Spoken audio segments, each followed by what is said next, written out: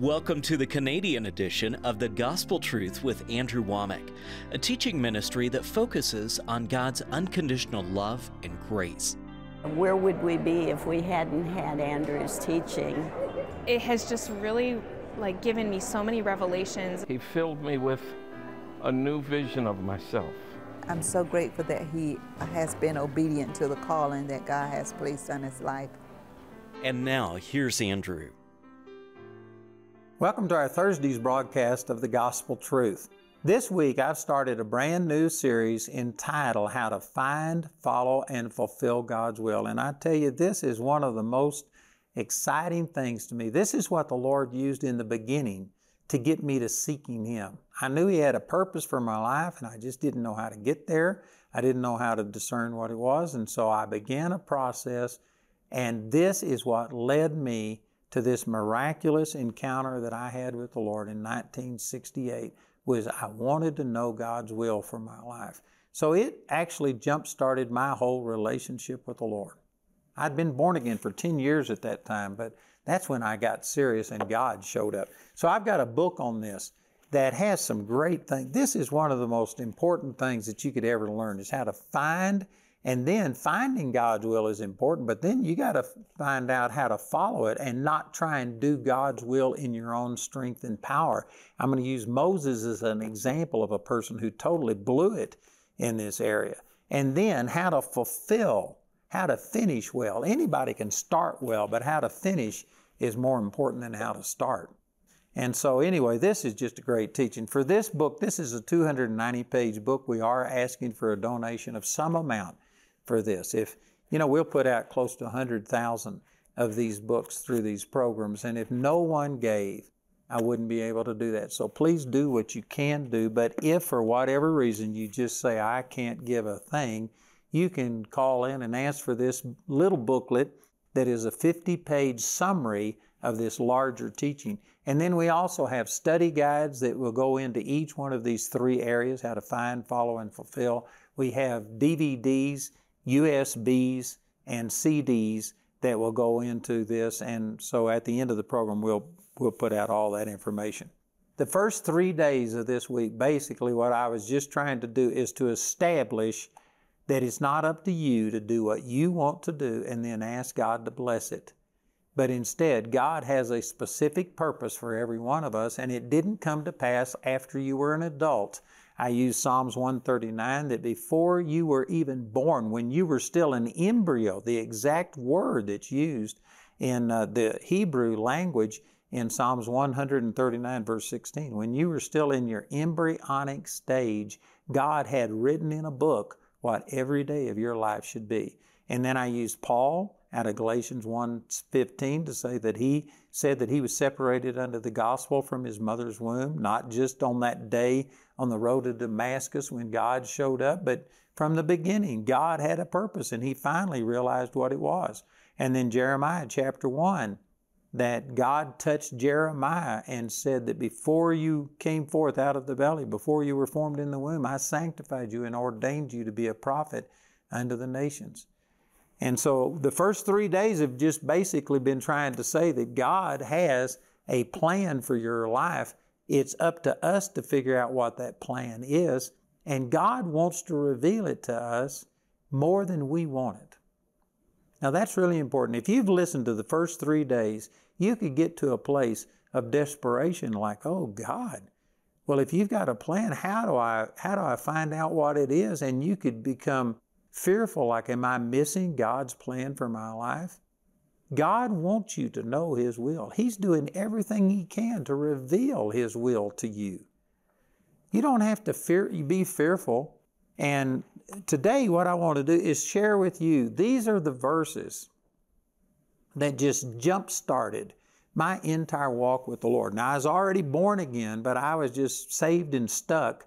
I had no direction for my life. I was just doing whatever came my way until I saw these verses. In Romans chapter 12, verses 1 and 2 says, I beseech you, therefore, brethren, by the mercies of God, that you present your bodies a living sacrifice, holy, acceptable unto Him, which is your reasonable service. And be not conformed to this world, but be ye transformed by the renewing of your mind, that you may prove what is that good and acceptable and perfect will of God. And I've mentioned this earlier in the week, but I was seeking God's will. I was graduating from high school, going into my first year of college, and I finally had to start making decisions for myself about what the rest of my life was going to be like. And I didn't want to do my own thing. I wanted to know God's will. In the meantime, I finished up my high school year because that was already planned for me. I went into college and was just taking the necessary courses, the foundational things to get out of the way. But for about 1.5 years to 2 years, I had been praying, God, what's your will? And the last part of Romans 12:2 says, you do these things, you will prove. The word prove means to make manifest to the physical senses what is the good and the acceptable and the perfect will of God. And when I saw that phrase, the perfect will of God, it's just like a neon sign with arrows pointing, saying, this is the key right here. This is what you've been searching for 2 years. And so, man, from 1967, that was Christmas of 1967 when I first saw this verse, all the way up until March of 1968 when I had this miraculous, dramatic encounter with the Lord. This is all I did was take these verses and say, God, what is a living sacrifice? How do I renew my mind? How do I not be conformed to the world? And I was just praying and asking God to help me. And then He showed up, and this is what happened to me. But these verses are what changed my life. And if you are one of those that doesn't know for sure that you are exactly where God wants you to be, I believe that these are the verses that you need to be focusing on, because it worked for me. God's no respecter of persons, and I believe this same thing will work for you. And if you will do the things listed in Romans 12:1 and 2, the promise at the end of those verses is you will prove, make manifest to your physical senses the good, the acceptable, and the perfect will of God. Now, I've got a lot of teaching. Those 2 verses, I've been meditating on these things for 56 years, and I've got enough revelation to fill multiple books like this. Believe it or not, this is a abbreviated thing. But let me just go back and show you some of the things that the Lord began to teach me through this. First of all, in chapter 12, verse 1, it says, I beseech you therefore, brethren, by the mercies of God, that you present yourself a living sacrifice. Did you know most people, or let me say it this way, many people would say that the reason they need to be submitted to God, committed as a living sacrifice, is because He's God and you aren't. And here's God putting His thumb on you and pressuring you to submit and to yield unto Him. That's the way that it's presented a lot of times, that this is our obligation.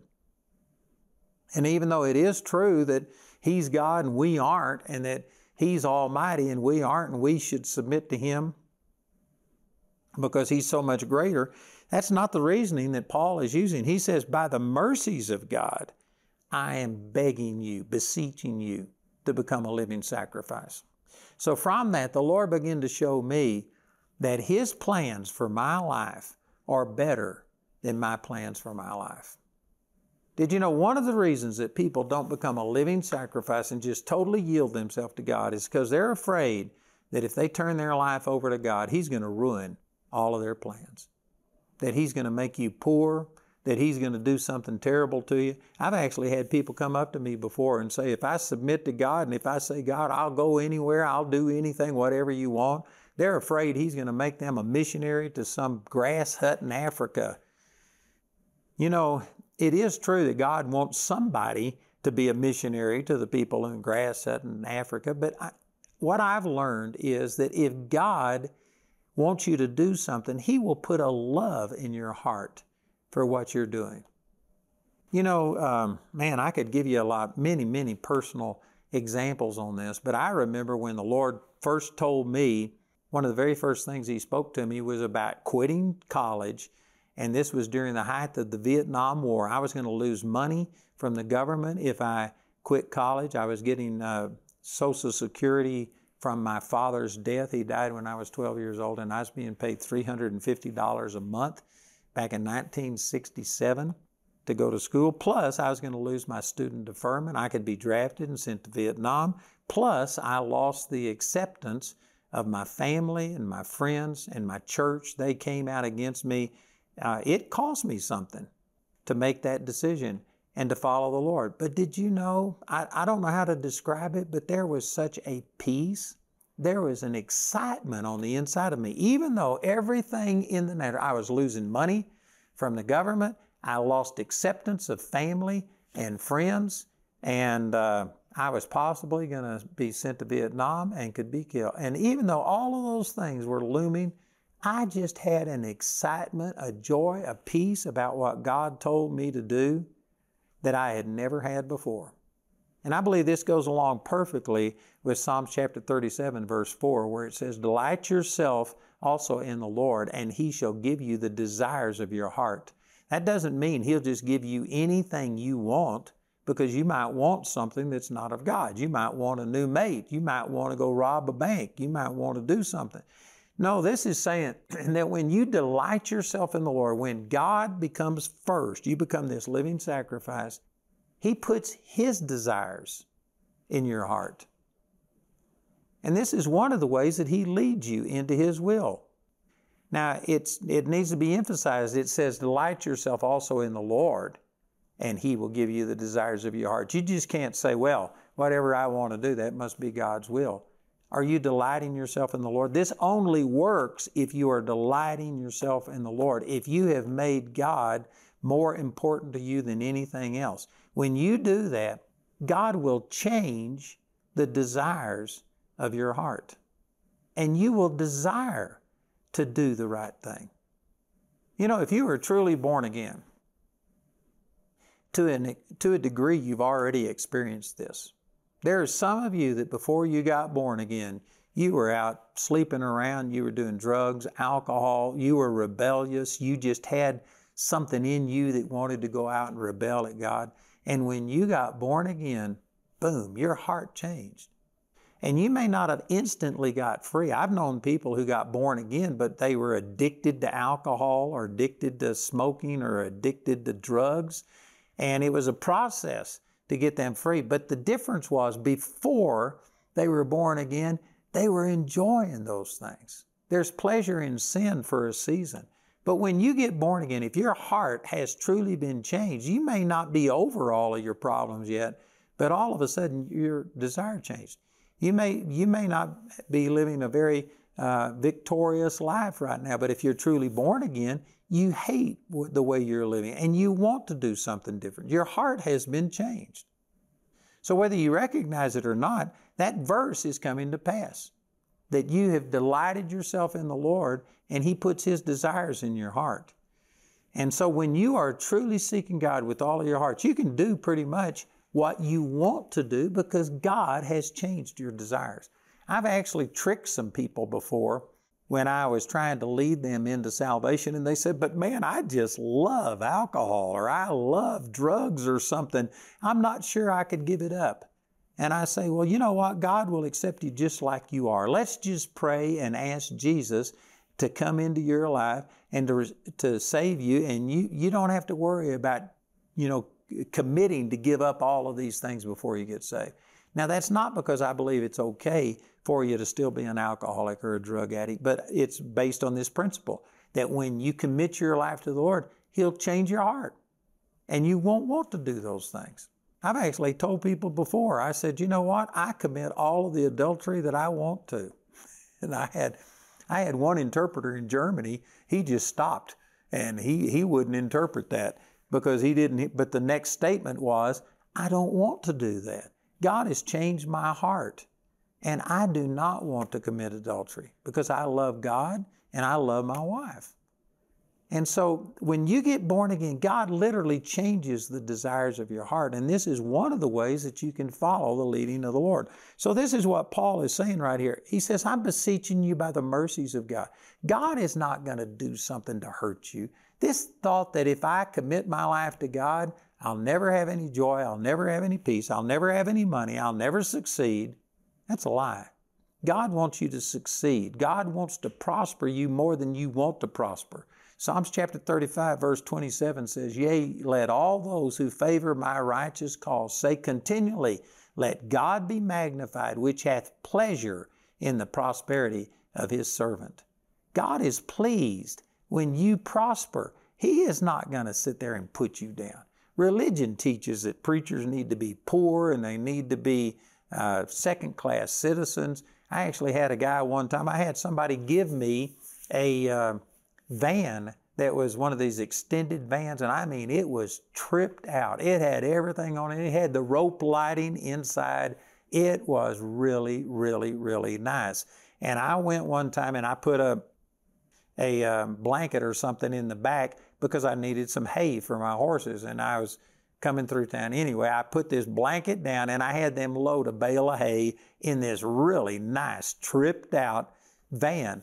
And the person who was loading the hay for me, when he saw inside of that van, he says, wow, this is awesome. I've never seen a van like this. And he says, what do you do for a living? And I told him, I'm a minister. And he just immediately changed. And he says, ministers are not supposed to have something this nice.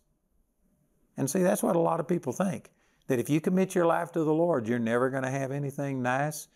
But that's not true. Man, God delights in the prosperity of His servant. God will bless you. But I've had people that are fearful that if I yield to God, I'll never amount to anything. Nothing good is ever going to happen. Paul is saying, I'm beseeching you because of the mercies of God that you yield yourself. I truly believe that God's plans for you are better than your plans for yourself. They may be different. You may be wanting to be the next rock star and have just millions and billions of dollars and people, coming to your concerts and stuff. And that may not be God's will for you at all. But I can guarantee you that whatever God's will is will be much better, and it won't have any of the negative side effects, all of the drugs and the dope and the sexual promiscuity and people dying at young age and not able to hold a marriage together. God's plans for you are better than your plans for yourself. If the Lord hadn't intervened in my life, I was headed to being a school teacher. And I'm not against school teachers. Everybody in my family's been a school teacher. So school teachers, that's a great thing to do. But that's where I was headed. And did you know now I do have a Bible school and I am teaching people, and not just one class. I've got like 9,000 people at any one time going through our Bible college. And so in a sense, I'm doing those same things, but on steroids. And it's affecting people not just with natural truth, but spiritual truth. And we're on television and we're touching a potential of over 6 billion people a day through television. Did you know God's plans for me are better than my plans for myself?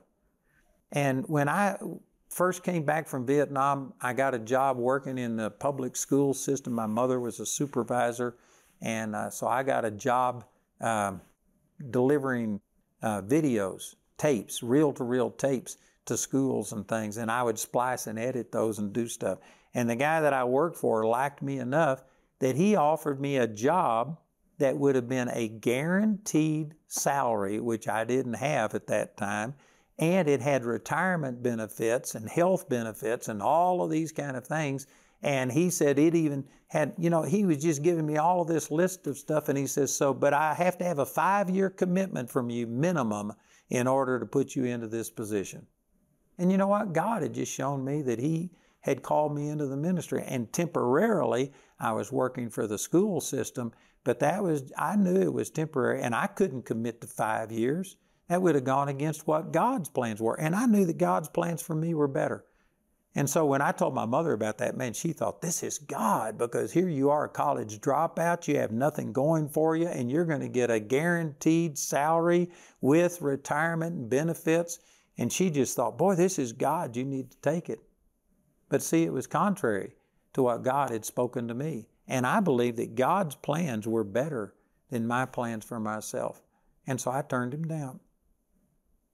And I look back at that, and now I am so glad that I turned Him down. I don't even remember what the salary was and what all the benefits were, but I can guarantee you where I am is 1,000 times better than anything they could have offered me. It may look like from where you are right now that if you were to become this living sacrifice, run up a white flag and just yield yourself to God, that whatever plans and whatever success you've obtained up to this point, that you're going to lose it all. But I tell you, it's not like that. Because I'm asking you by the mercies of God, because I know God's a good God, because I know God delights in the prosperity of His servant, because I know that God's plans for you are better than any plans that you could ever come up with on your own. I'm beseeching you by the mercies of God to become a living sacrifice. Man, that's awesome. You know, I know that God is speaking to a lot of people right now, that you know God has something more for you than what you've got. You know in your heart that the way you're living, just getting up, going to work, coming home, watching TV, going to bed, getting up and repeating, do all over again, that you're on this treadmill, and you know that there's something more than what you're experiencing, but you're fearful about just yielding yourself completely to God. You're fearful of what He's going to ask from you. I'm telling you that God is a good God. His plans for you are nothing but good. You will enjoy God's plans for yourself more than the plans that you have for yourself. Plus, there won't be all of the negative side effects, all of the burden and pressure on you to try and produce it. If you are doing your own thing, you are going to have to do it on your own steam and own power. But when you get into what God has called you to do, there is a supernatural flow. There is an anointing. There is an ability that enables you to do things with supernatural ability. It takes the pressure off of you. I'm just promising you that some of you are looking at this all wrong. I believe that God is speaking directly to people today and asking you to just yield and surrender to Him. And you know what? You may be in exactly where God wants you to be, but you need to know that. You need to know that it's God and not just you and circumstances that have led you to it. It's possible that you are where God wants you to be, but you need to know it. You need to have that witness beyond any shadow of a doubt. And I believe that all of this teaching that I'm doing and the things I'm sharing with you, it will help you to know that. It's one thing to just stumble into the things of God accidentally, but to know that you are where God wants you to be, that's priceless. There is a peace and a satisfaction and a joy that comes into your life when you are doing what God calls you to do that you can't get any other way. There may be people watching this today that you want this supernatural peace and you want this joy and you want this satisfaction, but it's over here where God called you to be, and you're here. The problem is that you're too much here. You aren't all there. Amen. I've got a great teaching on this about Elijah from 1 Kings chapter 17. And God sent God's provision not to where Elijah was, but where He told him to go. It may be that the reason you aren't seeing the provision is because you aren't all there. You're too much here. You need to go there where God told you to go. Anyway, I'm out of time today, but I will continue this next week. We're going to go into this for multiple weeks. I've got this 290-page book that we are offering for a donation of any amount. I am asking you to give because it's a large book. It cost us money to put it out. If nobody gave, we couldn't do that. We'll probably put out 100,000 copies. So give what you can. This little booklet, this brief summary, is available as a free gift. And then we have CDs, DVDs, USBs, and even study guides. Our announcer will give you all of that information. And please call or write and receive these materials today. Andrew is offering his new booklet, How to Find, Follow, and Fulfill God's Will, as his free gift to you today. This offer is limited to one free booklet per household and is available in the US, UK, Canada, and Australia. Contact us today to receive your free booklet. Andrew's complete series, How to Find, Follow, and Fulfill God's Will, is available as a book and as a newly released CD album, TV DVD album, or as a USB made from our daily television broadcast. This teaching is also available as 3 comprehensive study guides. The full series is available as 3 individual teachings: how to find, how to follow, and how to fulfill God's will. These teachings are available as DVD albums or as a complete USB recorded live from a ministry event. Each of these valuable resources are available for a gift of any amount when you contact us. We want to remind you of Andrew's Living Commentary software. The Living Commentary includes more than 50 years of Andrew's Bible study notes and personal encounters with God, and is available as a web-based software that you can access by computer or any mobile device. Get Andrew's Living Commentary today. Go to our website at awmc.ca to see all the ways you can get these products. You can call the Andrew Wommack Ministries Canada Helpline Monday through Friday from 9 a.m. to 5 p.m. Eastern Time at 647-348-2220 to order. Charis is taking it to the next level in Canada. We are raising up leaders in the body of Christ by equipping students to stand on the Word and walk in their calling. I love Charis because it prioritizes the Word, and that's what changes you. We stand on the Word. Charis is a life changer. I have grown so much in the area that I know that God has called me to. If you would like to be a part of this, go to our website at charisbiblecollege.ca to find out more.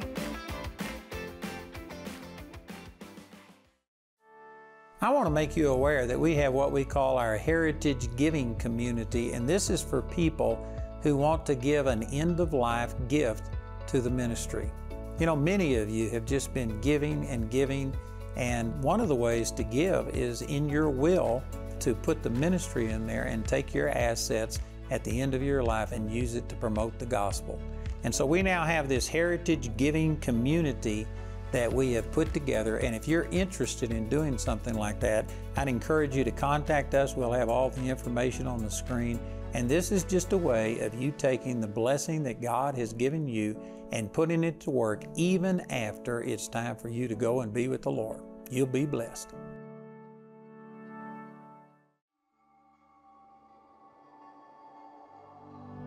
You were created with a purpose, written in the heart of God long before you were born. He is calling you to find it. You were born for such a time as this, to be a disciple, to leave this world behind and follow Him. You were designed for a destiny, one that only you can fulfill. Go ye therefore, and teach all nations, baptizing them in the name of the Father, and of the Son, and of the Holy Ghost, teaching them to observe all things whatsoever I have commanded you, and lo, I am with you always, even unto the ends of the world. We want to help you to know God, experience His unconditional love, to be equipped and empowered to become a world changer.